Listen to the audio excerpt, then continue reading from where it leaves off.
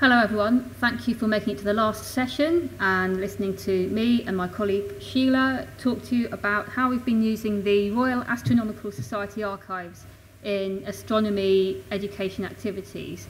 We're going to outline the background to the workshops, how we chose an audience, how we planned them, what it was like to run the programme, the immediate impact on the participants, and next steps with our library or archive-based outreach activities.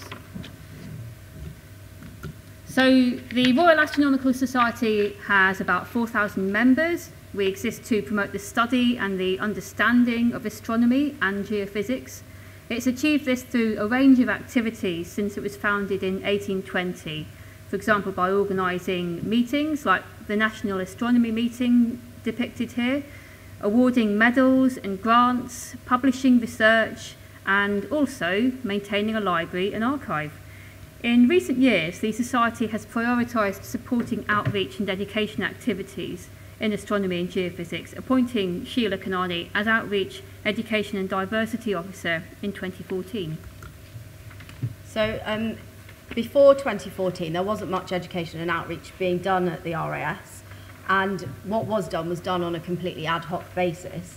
But in order to fulfil our charitable and society objectives, I was hired. As you heard, I come from a science background, so my PhD is all to do with planetary science. But during that time, I realised that I preferred talking about science rather than doing it. So I went and retrained as a teacher. And then the job at the RAS came up, and it kind of married together all my loves. So it's been a really exciting time for me working there.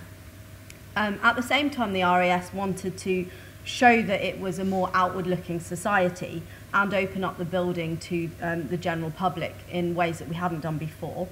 In 2020, we've got our bicentenary, and part of that is part of the objectives for that are going to be working with new audiences, particularly those not traditionally engaged with astronomy and geophysics.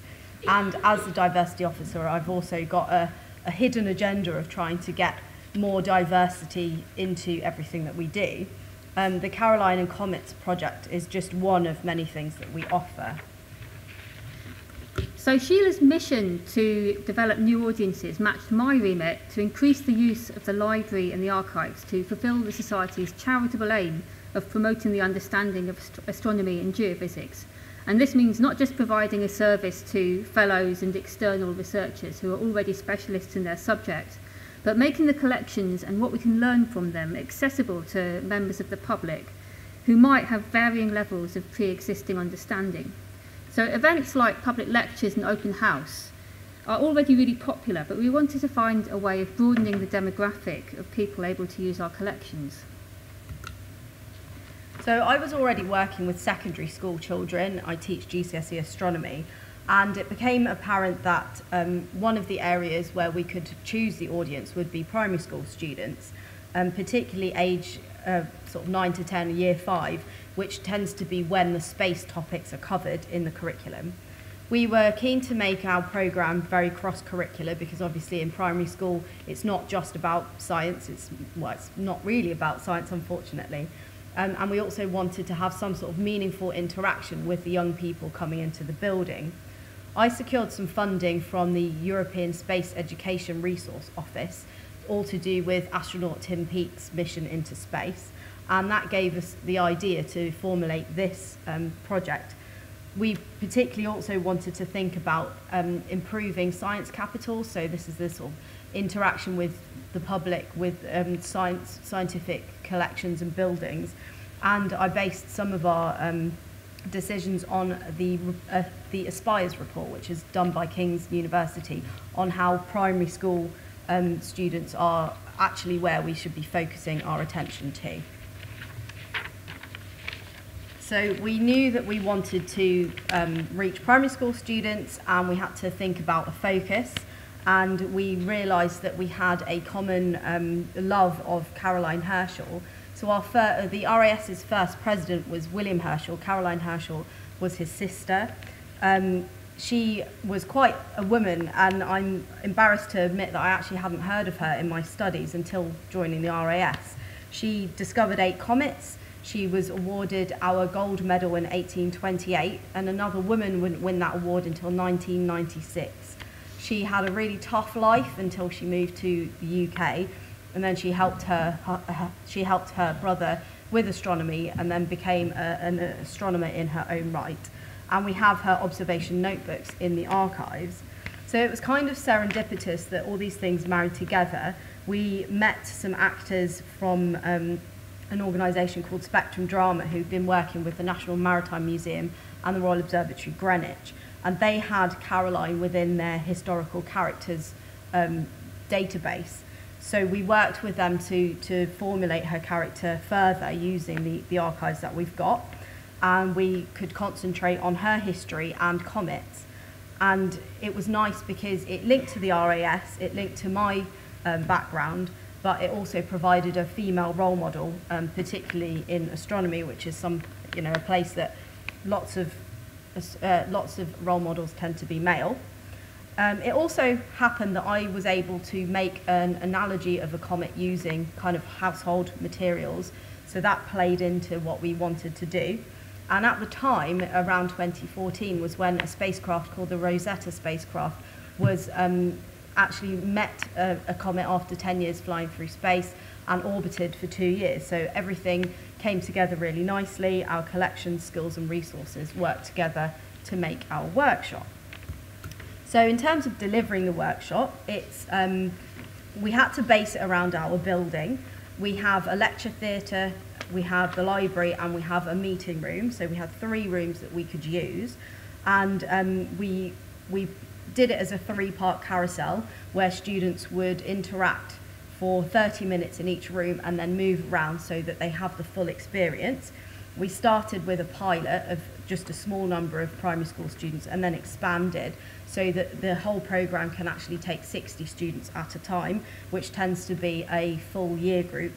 It's quite something hearing sort of young people moving about our very old building, and I think some of the staff were quite surprised when it happened for the first time.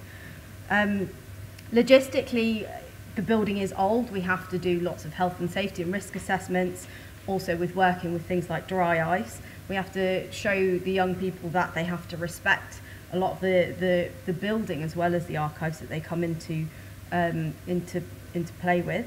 We had to think about things like safeguarding and making sure that people who were with the children had DBS checks.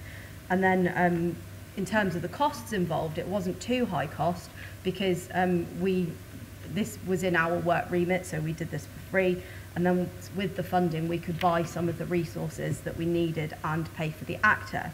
So in the 3-part carousel, the students meet Caroline Herschel, played by an actor from Spectrum Drama, for 30 minutes. They interact with her observation books observation notes in the library with Sian, and then for the last 30 minutes they have a science lecture by me about comets, and then we make a comet at the end. So the comet demonstration is quite fun. I start with about a 20-minute talk with pictures and slides about missions to comets and some information about what comets are actually made from. So they're basically a big dirty snowball that live at the edges of space way past Pluto, and they're made from ice because there's leftover material from when the sun formed, and it's so far away from the sun that it's ices. And they orbit the sun, but on a highly elliptical orbit, so they only orbit every 80 to 100 years. And we talk about the fact that the next comet that will come into play will be in 2061, when the young people will be a lot older and some of the teachers won't be around. So that's quite a sobering experience. And then I do the demonstration. So because of the emissions to comets, we've learnt what comets are made from, and we use analogies that we can find in the kitchen or at home. So for example, we talk about methane. On Earth you can find methane in cow farts, and we talk about alcohols, and we pour all these things into a bowl, and then we add dry ice or frozen carbon dioxide to the mix, and that freezes all the components into a big dirty snowball, but it looks quite spectacular at the same time. And then it's the library session. This starts off much more sedately looking at drawings of telescopes made by William Herschel from 7 to 20 to 40 feet high. We have a small collection of instruments and objects, and among them are some of the smaller speculum mirrors that William Herschel made for his telescopes. We bring one out for the children and invite them to examine it, imagine starlight bouncing off the mirror into the eyes of the astronomer using the telescope.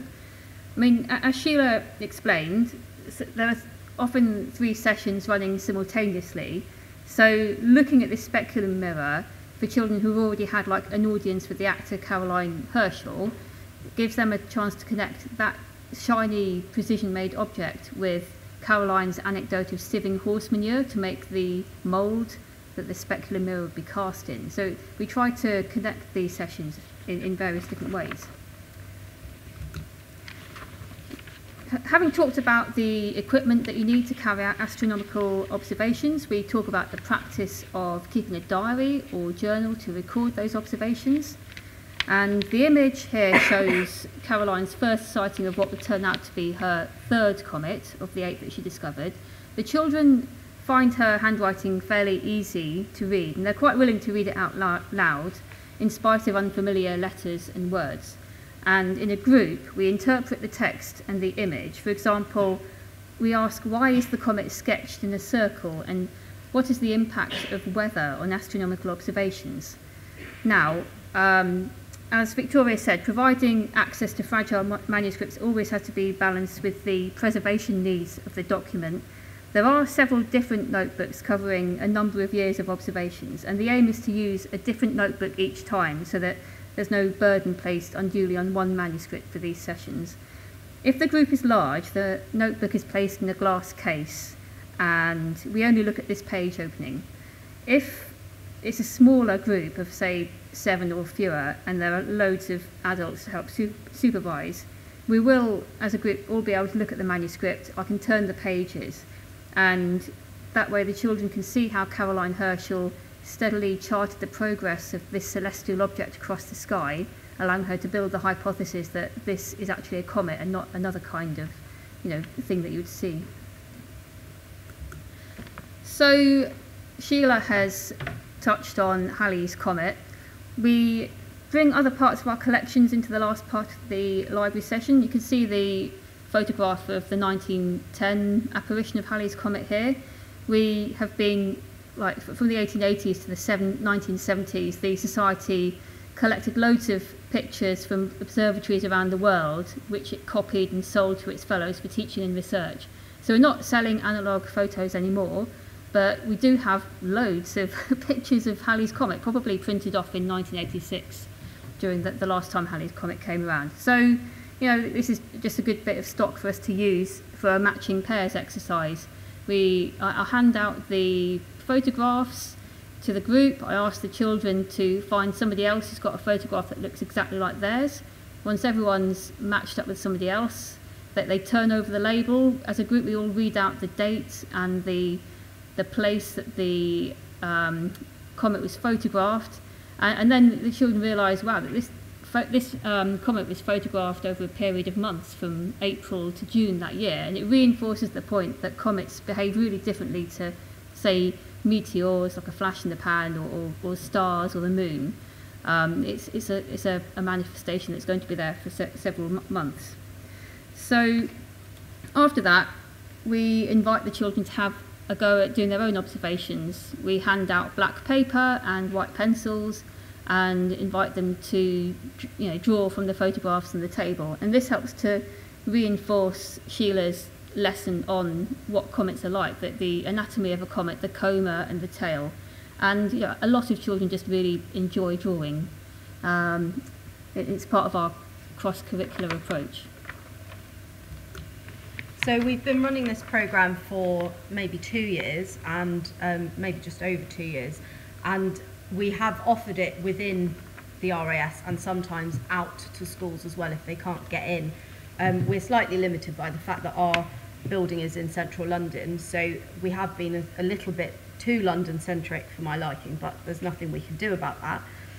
We have reached over 450 students outside of the RAS, and we've had over 400 into the RAS over the last few years, and that's over 10 schools, working with over 10 schools within the area.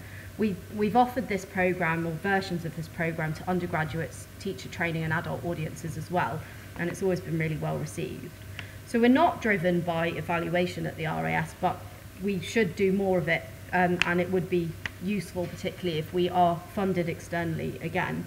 But in terms of verbal feedback, the kids love the wow factor of the different sessions, and they particularly like being in such an old building and looking at an old library, and they like our toilets because they're kind of posh. And the teachers appreciate the cross-curricular nature of the programme, the fact that it's really attention-grabbing, and it does link to the curriculum with the space topic, and the interaction with the library is obviously the main attraction there. We have had some nice feedback from questionnaires, and we also got sent a set of letters that the teachers made the students write, and so we've got this big stack of anecdotal evidence of how positive our project has been, but there are always places to improve, obviously. One of the issues with the impact is that it tends to be one-off impact. We see the students once and then we don't interact with them ever again, so we can't really measure how impactful it has been, but anecdotally it's all been good. So it has been hard to improve because we've had so much positive feedback, but we're very aware that we need to do more evaluation and better evaluation in order to measure what we need to do. In terms of furthering this particular project, we want to stretch it out to different historical figures based on the collections that we've got. So, for example, Sir Isaac Newton, because we own a first edition Principia in which he highlights quite a lot of his main laws and the idea of gravity. And we also have a piece of apple wood from Woolsthorpe Manor, which is where he used to live. So I kind of spin that into, it's a piece of the tree that he sat under when the apple fell on his head. And we also want to do a project similar to this one, but with Ada Lovelace. One of the big issues with formulating new projects is funding issues, but there we go. It's been really nice because it's been the first big thing that Sian and myself have worked on together. It's been nice because we've been teaching new audiences, ticking off our charitable objectives, and using the library, the lecture theatre and the council room in ways that have never really been used before. And most of the teachers and the students that we've reached has initially been through word of mouth. Primary school teachers work together in networks and they talk a lot. But like I said, the downside is that it's London-centric. So this particular project came about almost by chance and serendipitous overlapping of our skills, but it's been a great structure for the future, and we've shown our fellows, our members, that we can combine history, cutting-edge research, and open the building successfully. So it really shows the importance of a kind of cross-curricular approach and our different skill sets in building a really successful programme. Yeah. And yeah, it's just been a great chance for us to collaborate, and you really can't overstate how much work Sheila has done to do that outreach work, really reach out to the local schools in inner city London. That's something that I wouldn't have known where to start. So thank you. Thank you.